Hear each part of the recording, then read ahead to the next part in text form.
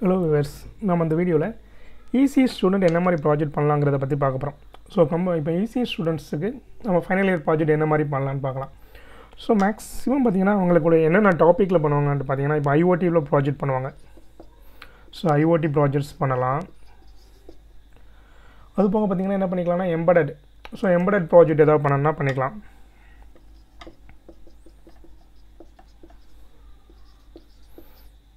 So embedded projects என்னன்னா பண்ணிக்கலாம். அதுக்கு அப்புறம் ரோபோட்டிக் பண்ணலாம்.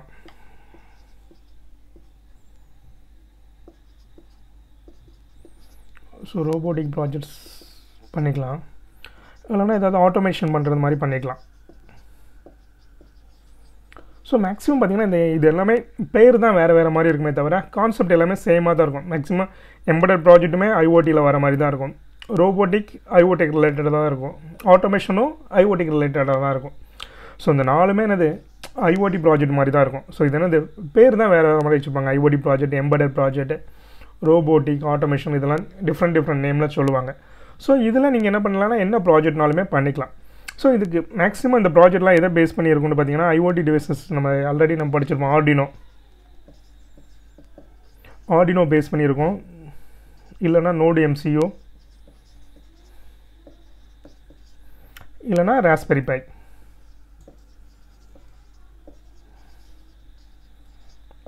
சோ இது என்ன பண்ணலாம்னா உங்க ப்ராஜெக்ட் தந்தப்பல நீங்க Arduino யூஸ் பண்ணணுமா, நோட் MCU யூஸ் பண்ணணுமா, ராஸ்பெரி பை யூஸ் பண்ணணுமாங்கறத நீங்க உங்க ப்ராஜெக்ட்டுக்கு தந்தப்பல நீங்களே சூஸ் பண்ணிக்கலாம். சோ உங்களுக்கு அந்த சமயத்துல என்ன மாதிரி தேவைப்படுதோ அதை யூஸ் பண்ணி நீங்க ப்ராஜெக்ட் பண்ணிக்கலாம். சோ இதல என்னன்னா காஸ்ட் வைஸ் கொஞ்சம் Arduinoனா கம்மியா இருக்கும். நோட் MCU அதோட கொஞ்சம் காஸ்ட் அதிகமா இருக்கும். ராஸ்பெரி பைனா அதோட அதிகமா இருக்கும். ராஸ்பெரி இதல எல்லாமே Arduinoலயே மல்டிபிள் டைப்ஸ் இருக்கு. நோட் MCUலாம் அப்படிதான். அதே மாதிரி ராஸ்பெரி பைல இந்த மல்டிபிள் டைப்ஸ் ஆஃப் ராஸ்பெரி பைஸ் இருக்கு. சோ உங்களுக்கு என்ன ராஸ்பெரி பை தேவை அதை நீங்க சூஸ் பண்ணிட்டு அதல யூஸ் பண்ணி நீங்க ப்ராஜெக்ட் பண்ணலாம். சோ அதுக்கு அப்புறம் என்ன மாதிரி ப்ராஜெக்ட் பண்ணலாம். சோ எனக்கு இந்த இதெல்லாம் ஒரு ஹெட்டிங் தான். இல்ல நீங்க என்ன மாதிரி ப்ராஜெக்ட் பண்றது. சோ இப்போ பாத்தீங்கன்னா மத்தவங்கனா ப்ராஜெக்ட்டை தேடி வெளிய அலையணும். அப்படி நம்ம ECE ஸ்டூடண்ட்க்கு அப்படி தேவையே இல்ல. சோ உங்களை சுத்தியே என்ன பண்ணிருக்கலாம் நிறைய ப்ராஜெக்ட் இருக்கும். சோ இப்போ ஃபார்மர் இருக்காங்கன்னு வெச்சுங்க. ஃபார்மருக்கு என்ன மாதிரி ஹெல்ப் பண்ற மாதிரி பண்ணலாம். சோ ஃபார்மருக்கு என்னென்ன விதத்துல ஹெல்ப் பண்ணலாம்னு பாருங்க. இப்போ என்னன்னா இப்போ ஒரு கொய்யா தோப்பு மாதிரி வச்சிருக்காங்க இல்ல மாந்தோப்பு வச்சிருக்காங்க. சோ அங்க என்ன பண்ணனும்னா பழத்தை வந்து நிறைய பறவைகள் வந்து சாப்பிட்டுட்டு போயிடும். சோ பறவைகள் சாப்பிட்டா பிரச்சனை இல்ல. மேக்ஸिमम நிறைய பறவைகள் சாப்பிட்டுனா அவருக்கு என்ன யூஸ்மே இல்ல. சோ அப்ப என்ன பண்ணலாம்னா அது வராம என்ன பண்ணனும்? பறவைகளை கொல்ல கூடாது. அதே நேரத்துல அத வராம தடுக்கணும். சோ அப்பனா என்ன மாதிரி ப்ராஜெக்ட் பண்ணலாம் யோசிங்க. சோ கண்டிப்பா அந்த பறவைகளுக்கு ஏதாவது ஒரு சவுண்ட் பிடிக்காம இருக்கும். சோ அந்த சவுண்டை எப்படி நம்ம உண்டாக்கி அந்த பறவைகளை நம்ம எப்படி பறக்க வைக்கிறது, வராவிடாம தடுக்கிறது. சோ அது மாதிரி யோசிச்சு பாருங்க. அதே மாதிரி இந்த விதைகள்லாம் நடுவாங்கல்ல, விதை நடுறதுக்கு இந்த மாதிரி நம்மளால ஏதாவது கண்டுபிடிக்க முடியுமா? சோ அது மாதிரி யோசிங்க. சோ இது வந்து நானா சொல்றதோட நீங்களா யோசிச்சு பாத்தீங்கன்னா உங்களுக்கு நிறைய ஐடியா வரும். சோ இப்போ நம்ம ஆல்ரெடி பாத்தீங்கன்னா மருந்து அடிக்கிறதுக்குலாம் ட்ரோனை யூஸ் பண்ணி நிறைய பேர் பண்ண ஆரம்பிச்சிட்டாங்க. ட்ரோனை யூஸ் பண்ணி மருந்து அடிக்கிறது.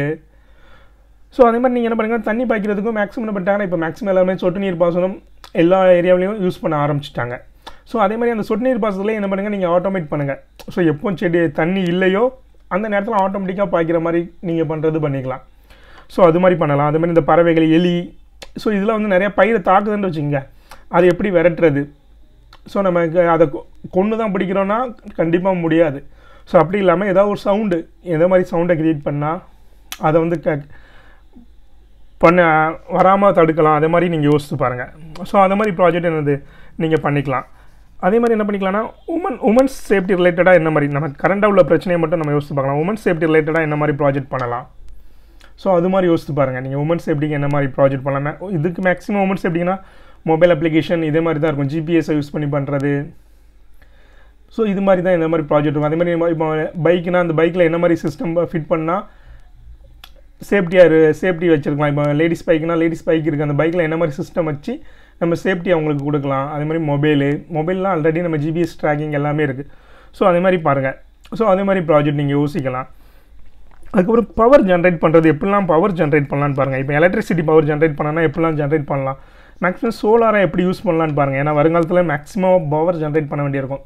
சோ இப்போ IoT டிவைஸ்க்குலாம் நம்ம பவர் பேட்டரி போட்டோம்னா கூட நம்ம பேட்டரி அப்பப்போ ரீப்ளேஸ் பண்ணணும். பவர் இல்லாம இப்படி ஆட்டோமேட்டிக்கா அதிலே ஒரு சோலார் டிவைஸ் ஜாயின் பண்ணி அந்த சோலார் மூலமாக எப்படி பவர் ஜென்ரேட் பண்ணலான்னு பாருங்கள். ஸோ எந்தெந்த விதத்துலலாம் பவர் ஜென்ரேட் பண்ண முடியும்னு பார்த்தீங்கன்னா நமக்கு ஈஸியாக பண்ணலாம். இப்போ சோலாரில் எப்படி பண்ணலாங்கிறத பார்த்துட்டிங்கன்னா அதை யூஸ் பண்ணி நம்ம அந்த ப்ராஜெக்ட் பண்ணிக்கலாம். இப்போ ஒரு ஐஓடிக்கு எனக்கு சோலார்லேருந்து பவர் எடுத்து அந்த ஐஓடி டிவைஸ் ரன் ஆகணும்.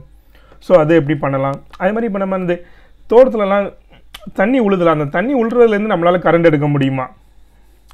ஸோ அந்த இப்போ வாட்டர் ஃப்ளோ ஆகிட்டு இருக்கும், அந்த வாட்டர் வந்து ஒரு இடத்துலேருந்து கீழே உழுது. ஸோ அந்த உழுறதில் நம்ம ஏதாவது ஒரு டிவைஸை வச்சு அதை ரோல் பண்ணி அதுலேருந்து நம்மளால் பவர் ஜென்ரேட் பண்ண முடியுமா? அது மாதிரி யோசித்து பாருங்கள். உங்களை சுற்றி உள்ளதை மட்டுமே வச்சு யோசித்து பாருங்கள். ஸோ அதே மாதிரி சிலர் என்ன பண்ணுவாங்கன்னா உங்கள் அப்பா அம்மா ஏதாவது ஒர்க் பண்ணுவாங்க. ஸோ இப்போ உங்கள் அப்பா அம்மா டீ கடை வச்சுருக்காங்கன்னு வச்சுக்கோங்க. ஸோ அது ரிலேட்டடாக என்ன பண்ணலான்னு யோசித்து பாருங்கள். என்னது இப்போ வடை சுடுற மிஷின். ஸோ அந்த எண்ணெயிலேருந்து நம்ம ஒவ்வொருத்தருக்கும் வடை சுடுறது வந்து எவ்வளோ கஷ்டம்னு தெரியும். ஸோ அப்படி இல்லாமல் அதுக்கு என்ன மாதிரி ஆட்டோமேட் பண்ணலாம். ஸோ வடை சுடுற மிஷின் எப்படி பண்ணலாம். ஸோ அதில் என்ன பண்ணணும்னா நீங்கள் டேஸ்ட்டு மாறக்கூடாது, சைஸ் மாறக்கூடாது. எப்படி மாறாமல் எப்படி அந்த மிஷினை யூஸ் பண்ணி பண்ணுறது. ஸோ அதுக்கு நீங்களே என்னது மிஷின் ஜென்ரேட் பண்ணலாம். ஸோ அதுக்கு என்ன மாதிரி மிஷின் நீங்கள் ஜென்ரேட் பண்ணலாங்கிறத பாருங்கள். ஸோ அதுக்கப்புறம் என்ன பண்ணலாம்னா இது இருக்குல்ல 3D பிரிண்டிங். ஸோ இப்போ வந்து 3D பிரிண்டர் ஃபேமஸாக இருக்குது. ஸோ இது வந்து இந்த நம்மளே நார்மலாக ஜென்ரேட் பண்ணலாம். நீங்கள் 3D பிரிண்டர் ஜென்ரேட் பண்ணாமல் சும்மா ஆட்டோமேட்டிக்காக ரைட்டிங். ஸோ இப்போ நான் ஒரு ஹேண்ட் ரைட்டிங் கொடுக்குறேன்னா அந்த ஹேண்ட் ரைட்டிங்கை ரீட் பண்ணிவிட்டு அதே மாதிரி ரைட் பண்ணுற மாதிரி ஒரு பிரிண்டர் எப்படி ரெடி ஆகுதுன்னு பாருங்கள். ஸோ இப்போ யாரோட ஹேண்ட் ரைட்டிங், ஸோ என்னோட ஹேண்ட் ரைட்டிங் ஒரு மாதிரி இருக்கும், உங்களோட ஹேண்ட் ரைட்டிங் ஒரு மாதிரி இருக்குது. ஸோ யாரோட ஹேண்ட் ரைட்டிங் கொடுத்தாலும் அந்த ஹேண்ட் ரைட்டிங்கை ரீட் பண்ணிவிட்டு அதே மாதிரி எத்தனை பக்கத்துக்கு ரைட் பண்ண சொன்னாலும் அந்த மிஷின் ரைட் பண்ணணும். ஸோ இதுக்கெலாம் பார்த்தீங்கன்னா இந்த பழைய சிடி டிரைவ் இருக்குல்ல, பழைய சிடி டிரைவ் 2 சிடி டிரைவ் உங்களுக்கு கிடைச்சாலே போதும், அதை வச்சு நீங்கள் ஜெனரேட் பண்ணிடலாம். ஸோ அது எப்படி பண்ணலாங்கிறத மாதிரி பாருங்கள். அதே மாதிரி என்ன பண்ணுங்கன்னா ஒரு சின்ன பிள்ளைங்க டாய்ஸ் கார் இருக்குல்ல, சின்ன கார் எப்படி மேக் பண்ணுறதுன்னு பாருங்கள். சின்ன கார்னால் நார்மலாக என்ன பண்ணுவாங்கன்னா நம்ம கீ கொடுத்து ஓடுற மாதிரி இருக்கும், இல்லைனா பேட்டரி போட்டு ஓடுற மாதிரி இருக்கும். ஸோ இந்த 2 இதுவுமே இல்லாமல் எப்படி ஜென்ரேட் பண்ணலாம். ஸோ அப்படி ஒரு கார் மட்டும் நம்ம இன்ட்ரூஸ் பண்ணி கொடுத்துட்டோன்னு வச்சுங்க, மார்க்கெட்டில் நிறையா. ஸோ இப்போ பார்த்தீங்கன்னா எல்லா சின்ன பிள்ளைங்க காருக்குமே என்ன பண்ணுங்க, ஒரு 6 பேட்டரி போடுற மாதிரி இருக்கும், 3 பேட்டரி போடுற மாதிரி இருக்கும். ஸோ இது எதுவுமே இல்லாமல் அந்த கார் ஓடணும். சோலார் பவரில் ஜென்ரேட் பண்ணலாம், இல்லைனா வேறு மாதிரி எது மாதிரி ஜென்ரேட் பண்ணுறதுன்னு பார்த்துட்டு ஸோ அதே மாதிரி கார் எப்படி மேக் பண்ணலாங்கிறத கூட பார்க்கலாம். அதே மாதிரி என்ன பண்ணலாம்னா மோட்டர்ஸ்.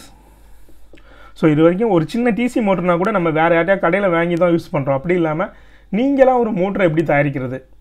ஸோ அது மேக்ஸிமம் இந்த மோட்டருக்கு வந்து இப்போ நார்மலாக நிறைய ECE ஸ்டூடெண்ட்ஸ்னால் உங்களுக்கே தெரிஞ்சிருக்கும். ஸோ அந்த மோட்டர் எப்படி ஃபங்க்ஷன் ஆகுது எல்லாமே.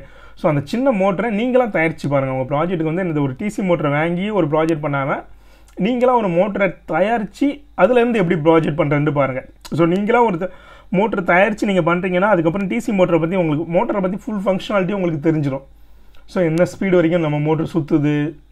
ஸோ இது எல்லாமே என்ன பண்ணிக்கலாம்னா நீங்கள் தெரிஞ்சுக்கலாம். அதனால் என்ன பண்ணுங்கன்னா நீங்களாம் ஒரு மோட்டரை எப்படி ஜென்ரேட் பண்ணுறேன்னு பாருங்கள். ஸோ அதே மாதிரி வேறு என்ன பண்ணலான்னா